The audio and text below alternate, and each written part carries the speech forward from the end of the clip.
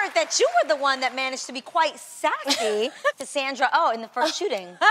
Well, I had auditioned for a character named Claudette because everything was very top secret. And so when I went in the very first day of shooting, Sandra had a prop, and the prop was my resume, and it said Dr. Margaret Pierce. And so, you know, in between takes, she addresses me as Dr. Margaret Pierce, and I'm like, no, I think my name is Claudette. She totally did. And then I was like, oh my God, I corrected Sandra. What is wrong with me? Obviously, she's an expert. She knows things. Like, why would I do that? Well, life in ShondaLand has to be full of surprises. So, tell us about, like, rubbing elbows with, say, like, Olivia Pope. Yeah, man, the Scandal set, the whole world over there, it's pretty special. And I got to go into the OPA offices, and it was like, this is just badass. It's so mysterious.